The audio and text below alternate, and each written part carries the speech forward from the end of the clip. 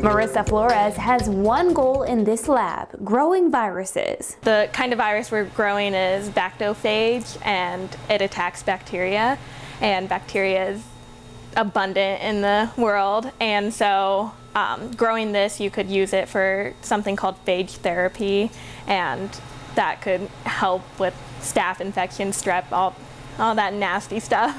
Marisa is working with Professor of Chemistry Jeff Cardon to perfect their process of growing viruses for the Cornell Summer Research Institute. All bacteria are infected by viruses, and those viruses have been used in the past for what's called phage therapy. So a person gets a bacterial infection. Nowadays we treat with antibiotics, but 100 years ago people were interested in treating with bacterial viruses.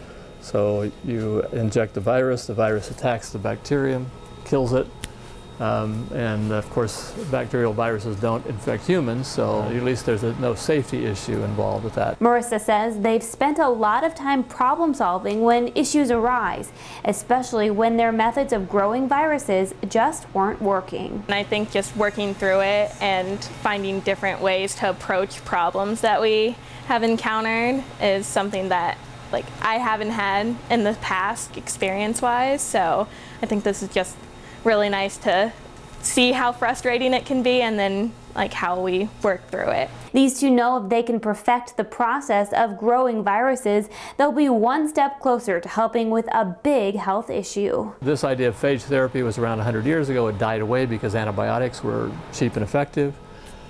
Nowadays antibiotics are expensive and ineffective, and so the interest in phage therapy is renewed.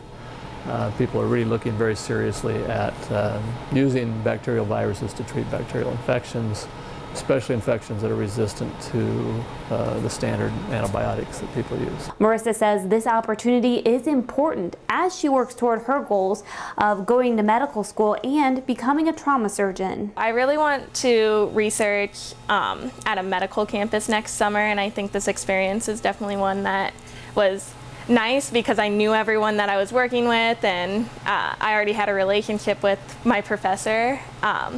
So I think it's something that would be nice to put on a resume and then talk about, and then lead me into another experience next summer. This is just one of many research projects for CSRI. For others, visit our website at cornellcollege.edu/research.